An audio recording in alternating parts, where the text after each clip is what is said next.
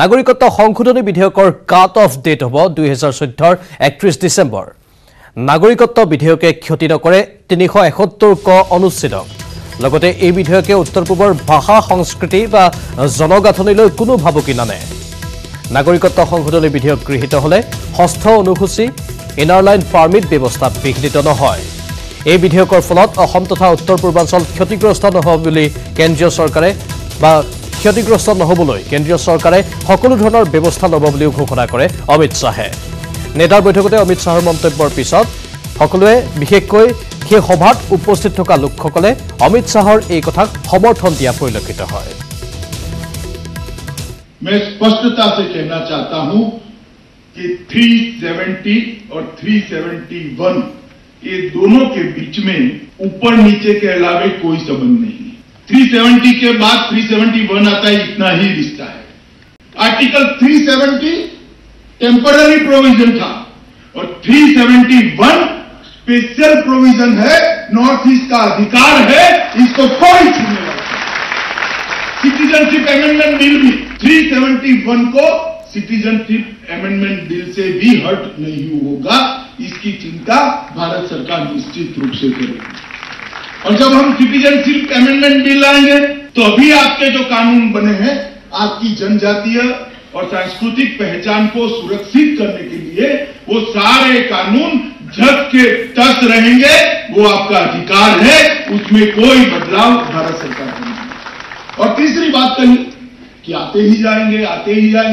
जाएंगे तो क्या होगा मैं स्पष्ट कर दूं सिटीजनशिप अमेंडमेंट बिल जो भारत सरकार की कल्पना में है उसमें 31 दिसंबर 2014 की कट ऑफ डेट हमारे मन में बहुत स्पष्ट है ये 2014 31 दिसंबर तक जो आए हैं इनके लिए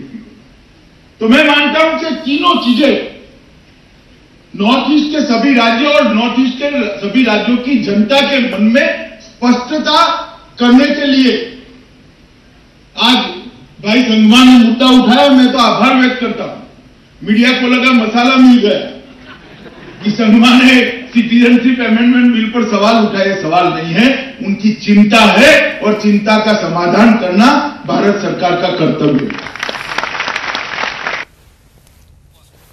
ইফালে অমিত শাহৰ মন্তব্যৰ পিছতে এতিয়া ৰাজ্যজুৰি সৃষ্টি হৈছে তীব্ৰ প্ৰতিক্ৰিয়াৰ যদিও সভাত কোনো লোকে ইয়াৰ বিৰোধিতা কি সময়ত নকৰিলে কিন্তু এই সভাৰ পাছতে এনেধৰণে সকলো লোক ওলাই আহিছে তীব্ৰ প্ৰতিবাদী কাৰ্যসূচী ৰাজ্যৰ ঠায়ে ঠায়ে ৰূপায়ণ কৰা হৈছে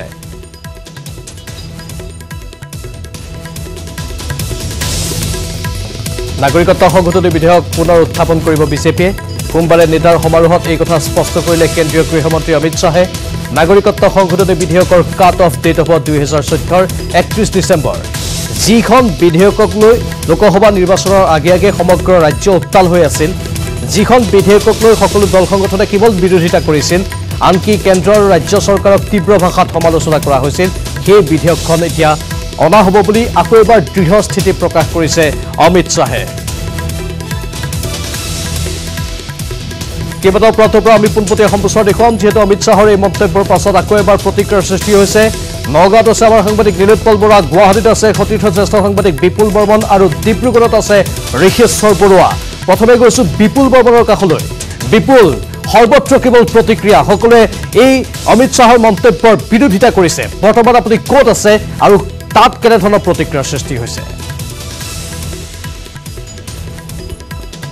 চাওক প্ৰাঞ্জল মই এতিয়া অসম বিধানসভাৰ যি বুকাজান সমষ্টিৰ বিধায়ক ডাক্তৰ নুমল মমিন তেখেত বিজেপি দলৰ মুখপাত্ৰ তেখেতৰ বাসগৃহতে এই মুহূৰ্তত আছো কিছু সময় আগতে তেখেতে প্ৰতিক্ৰিয়া প্ৰকাশ কৰিছিলে আকৌ তেখেতৰ মই প্ৰতিক্ৰিয়া ল'ম কিন্তু এইখিনি মই ক'ব বিচাৰিছো যে বিগত লোকসভা নিৰ্বাচনৰ প্ৰাক মুহূৰ্তত উচ্চ সদনত এই বিলখন আনিছিলে কিন্তু সেই সময়ত কিছু বিৰোধী দল বা কংগ্ৰেছৰ হস্তক্ষেপৰ বাবে সেই বিলখন উত্থাপন কৰিব নোৱাৰিলে আৰু সেই সময়তে অসমৰ 100টা সংগঠনে এফালে কৃষক মুক্তিৰ নেতৃত্বৰ 70টা এফালে আছু নেতৃত্বৰ 30টা এনেধৰণে 100টা সংগঠনে তেওঁলোকে প্ৰতিবাদী কাৰ্যসূচী পালন কৰিছিলে আৰু এনে ক্ষেত্ৰত অসম গণ পৰিষদ দলে সেই সময়ত প্ৰতিবাদ কৰি ওলাই আহিছিলে চৰকাৰৰ পৰা আৰু মুকলিকৈ বিৰোধিতা কৰিছিলে প্ৰাক্তন মুখ্যমন্ত্ৰী প্ৰফুল্ল কুমাৰ মহন্তই আৰু তাৰ পিছতে পুনৰ এই গোটেই কথাখিনি যেতিয়া তল পৰিছিলে তেতিয়া পুনৰ মন্ত্ৰিত্বৰ দায়িত্ব পালন কৰিছিলে তিনিও মন্ত্ৰীয়ে এতিয়া শেহতীয়াভাৱে নেডাৰ সমাৰোহত যেতিয়া আকৌ এই কথাটো উল্লেখ কৰিলে কেন্দ্ৰীয় গৃহমন্ত্ৰী অমিত শ্বাহ ডাঙৰীয়াই এতিয়া পুনৰ প্ৰতিক্ৰিয়া গোটেই অসমতে আৰম্ভ হৈছে আৰু এই মুহূৰ্তত মই পুনে যাব বিচাৰিছো যে বুকাজান সমষ্টিৰ বিধায়ক তথা বিজেপি দলৰ ৰাজ্যিক মুখ্য মুখপাত্ৰ ডাক্তৰ নোমল মমিন ডাঙৰীয়া তেখেতে কিছু সময় আগতে তেখেতে কৈছিলে যে এয়া আচলতে ৰাজনীতি কৰা হৈছে বুলি মই পুনৰবাৰ তেখেতৰ ওচৰলৈ যাব বিচাৰিছো এই যিখন বিল আকৌ আনিম বুলি কৈছে অমিত শ্বাহ ডাঙৰীয়া ক্ষতি নহয় বুলি কৈছে পূৰ্বোত্তৰ আপুনি কি ক'ব না এই বিলখনৰ পজিটিভ এক্সপেক্টটো কোনেও চোৱা নাই এই নেগেটিভ মাইণ্ডত লৈ পেলাই প্ৰতিক্ৰিয়া কৰাৰ কাৰণে বিৰোধিতা বেছিকৈ হৈছে 1955 এক্টত যেটো আছে হে একখনত কন্টিনিউয়াস ভাৰতবৰ্ষত ফৰেনাৰ্ছ বিলাক থাকিব পাৰিব 11 বছৰ হলে এপ্লাই কৰিবলৈ তো এতিয়া আমি 2014 চনৰ 31 ডিসেম্বৰটো কাট অফ ইয়াৰ কৰি পেলাই আৰু বিদেশী প্ৰব্ৰজনটো একেবাৰে বন্ধ কৰি দিলো আৰু কোনো ধৰণৰ ব্যক্তি হিন্দুৱে হওক খ্ৰীষ্টিয়ানে হওক বুদ্ধিষ্ট হওক জৈন হওক কোনো ব্যক্তিক ভাৰতৰ আৰু যেটো নাগৰিকত্ব দিয়া নহব এই পজিটিভ এক্সপেক্টটো কোনো কবলৈ খোজা নাই আৰু ইয়াৰ নামত খালি ৰাজনীতিকৰণ কৰা হৈছে আমি এটা ভাল কাম কৰিছো যেটো আৰু আগন্তুক দিনত যাতে প্ৰব্ৰজনকাৰী বন্ধ হ'ব এই এক্সপেক্টটো কোনো চোৱা নাই এতিয়া এইটো কৰাৰ কাৰণে কি হ'ব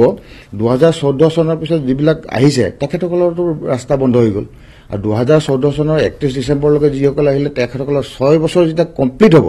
তেতিয়া এপ্লাই কৰিব পাৰিব আৰু এপ্লাই কৰাৰ পিছতে ভাৰত চৰকাৰে সেই ব্যক্তিজন ভাৰতত থাকিব পাৰিব নে নোৱাৰিব যে কিবা থ্ৰিট হয় নেকি ইন্টাৰনেল সিকিউৰিটি সেইবিলাক চালিজাৰি চাব চালিজাৰি চোৱাৰ পিছতহে তেওঁক সিটিজেনশিপ দিয়াৰ কাৰণে বিবেচনা কৰিব এইটো আপোনাৰ মাজতে সুধিছো যে এই নাগৰিকত্ব বিধেয়কখন গৃহীত হলে লগে লগে অসম বা ত্ৰিপুৰা বিশেষকৈ মই অসমৰ কথা কৈছো ইয়াৰ আজি আমাৰ ভাষা সংস্কৃতিৰ প্ৰতি এটা ভাবুকি আহিব বুলি সকলোৱে আশা কৰিছে এই সম্পৰ্কে কি ক'ব এইটো আহিব তেতিয়াহে যেতিয়া আমি এইটো বন্ধ নকৰো যদি এতিয়া প্ৰব্ৰজনকাৰী আমাৰ বন্ধ হৈ যাব তেতিয়া অসমৰ ভাষা সংস্কৃতিত সিকিউৰ হৈ যাব আৰু ইন ফিউচাৰ ইয়াৰ ওপৰত কোনো ধৰণৰ প্ৰভাৱ নপৰিব যদি এইটো আমি বন্ধ নকৰোতে অবিৰাম আহি থাকিলে তো ডেফিনেটলি হ'ব তা গতিকে মোদী ডাঙৰীয়াক আৰু অমিত শ্বাহ ডাঙৰীয়াক আমি ধন্যবাদ দিব লাগে এটা বৃহত্তৰ স্বাৰ্থত অকল উত্তৰ পূৰ্বাঞ্চল বুলিয়ে নহয় অসম বুলিয়ে নহয় গোটেই ভাৰতবৰ্ষৰ স্বাৰ্থত এটা হৎকাৰী সিদ্ধান্ত লবলৈ গৈছে আৰু মই ভাবো ইয়াক সকলোৱে আদৰণি জনোৱাটো উচিত কাৰণ এই বিলক লৈ পেলাই কোনো ধৰণৰ সংকাত প্ৰয়োজন নাই আৰু এটা যেটো আভুৱা ভাড়া হৈছে যে এই বিল পাছ হোৱাৰ লগে লগে গোটেই পৃথিৱীত থকা যিবিলাক হিন্দু খ্ৰীষ্টিয়ান বুদ্ধিষ্ট জৈন ভাৰতবৰ্ষৰ প্ৰয়োজন ঘটিব আগমন ঘটিব কিন্তু এটো নহয় 2014 চনত 31 ডিসেম্বৰটো যে আমি কাট অফ ডেট কৰিছো এইটোৱে তেখেতসকলৰ আগমনৰ গোটেই ৰাস্তা বন্ধ অলৰেডি হৈ গ'ল 2014 ডিসেম্বৰ 31 এইখিনিলৈকে বন্ধ হৈ গ'ল তাৰ পিছৰ অহাখিনিতো আমি চিন্তাই কৰা নাই আৰু যদি কংগ্ৰেছে পিছত চিন্তা কৰি পেলাই তেখেতসকলৰ 20-30 বছৰ পিছত চৰকাৰ আহিলে কৰে সেইটো নাজানো কিন্তু ভাৰতীয় জনতা পাৰ্টিৰ চৰকাৰ থাকালৈকে আমি আৰু প্ৰব্ৰজনকাৰীক অসমত বা উত্তৰ পূৰ্বাঞ্চল বা ভাৰতবৰ্ষত আহিব নিদিও আপোনাৰ ধন্যবাদ জানাইছো প্ৰাঞ্জল এইখিনিতে মই ক'ব বিচাৰিছো যিহেতু চৰকাৰী পক্ষৰ ফালৰ পৰা ইতিমধ্যে মুখপাত্ৰ ডাক্তৰ নোমল মমিন ডাঙৰীয়াই তেখেতে প্ৰতিক্ৰিয়া প্ৰকাশ কৰিলে কিছু সময় পিছতে আমি অসম গণ পৰিষদ দলৰ প্ৰতিষ্ঠাপক সভাপতি বা প্ৰাক্তন মুখ্যমন্ত্ৰী প্ৰফুল্ল কুমাৰ মহন্ত ডাঙৰীয়াই যোৱাকালি যেতিয়া নেডাৰ সভা চলি আছিল তেতিয়াও তেখেতে সংবাদ মাধ্যমৰ ওচৰত প্ৰতিক্ৰিয়া প্ৰকাশ কৰিছিল যে পিছ দুৱাৰেৰে কেন্দ্ৰই এই বিল আনিব নালাগে তেখেতে এতিয়াও নিজৰ স্থিতিত অটল আছে আমি আমাৰ দৰ্শক তেখেতৰ প্ৰতিক্ৰিয়াও লবলৈ আমি যত্ন কৰিম প্ৰাঞ্জল বিপুল আপুনি লাইনত থাকিব যেহেতু নোমল মমিনে স্পষ্ট ৰূপত কৈছে যে অপপ্ৰচাৰ চলোৱা হৈছে এই নাগৰিকত্ব সংশোধনী বিধেয়কখনক লৈ কিন্তু প্ৰকৃততে এয়া যোগাত্মকভাৱে লোৱা কথাহে এয়া বিজেপিৰ দাবী বিজেপিৰ বিধায়কসকলৰ দাবী কিন্তু ঋণাত্মকভাৱেও বহুতে লৈছে নীলোৎপল নগাঁৱৰ পৰা কি খবৰ আছে और प्रांजल जी अमित शाहे सोमवार नागरिकत्व संशोधनी विधेयकर विरुद्धे नागरिकत्व संशोधनी विधेयकर सपक्षे जी मंतव्य करिले नागरिकत्व संशोधनी विधेयक पुनर गृहीत होवार जी कथा कले मोर लगत बर्तमान आछे असम नव निर्माण मंचर सांगठनिक सम्पादक उत्तम डेकाराजा और मैं एटा कथा जी नागरिकत्व संशोधनी विधेयके जी असমৰ भाषा संस्कृतिर प्रति जी भाबुकी आनार कथा इतिमध्ये चर्चित होइছে विभिन्न प्रांत जे प्रतिबाद होइছে मोर लगत उत्तम डेकाराजा आछे मैं आपनाक जनाइছো नागरिकत्व संशोधनी विधेयक जिखन विधेयकर विरुद्धे तीव्र प्रतिबाद साब्यस्त হৈছিল और अवশেষত राज्यसभात সেই विधेयक उत्थापन নহল কিন্তু বৰ্তমান পুনৰ কেবৰ কথা আহিছে কাৰণ যেহেতু বিজেপিৰ নিৰ্বাচনী ইস্তাহাৰত কেবৰ কথা আছিল আৰু পুনৰ গৃহমন্ত্ৰী অমিত শাহে যোৱাকালি গুৱাহাটীত মন্তব্য কৰিলে কি ক'ব আপুনি নাগৰিকত্ব সংশোধনী বিধেয়কৰ স্যাৰ এটো তেওঁলোকৰ এটো পিউপ্লেনে এটো যেতিয়া বিজেপি গভৰ্ণমেণ্ট আপোনাৰ প্ৰতিষ্ঠা হ'ল বা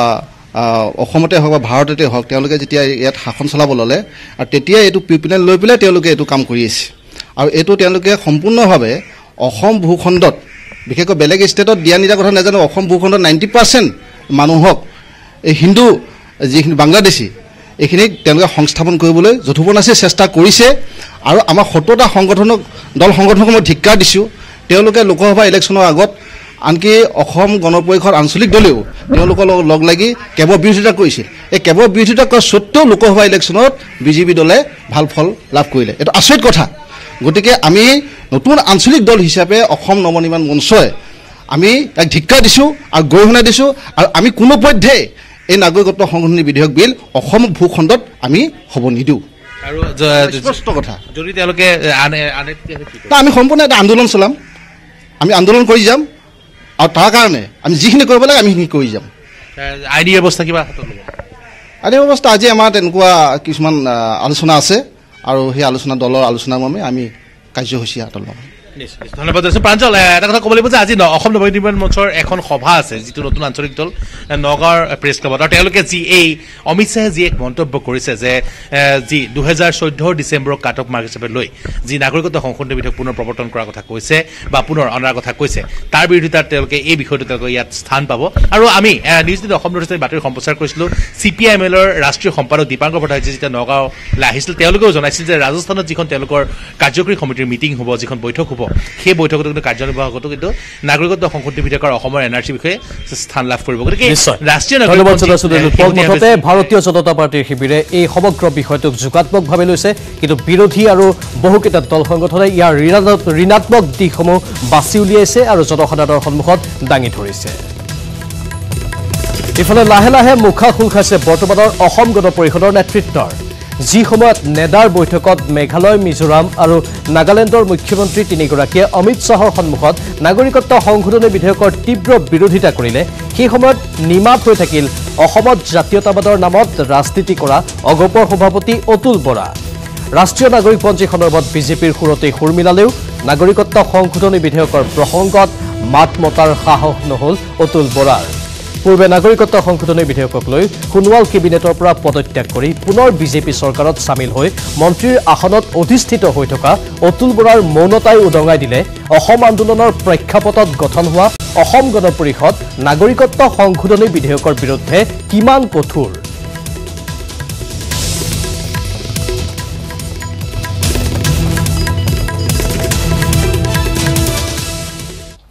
বাতৰিত পুনৰ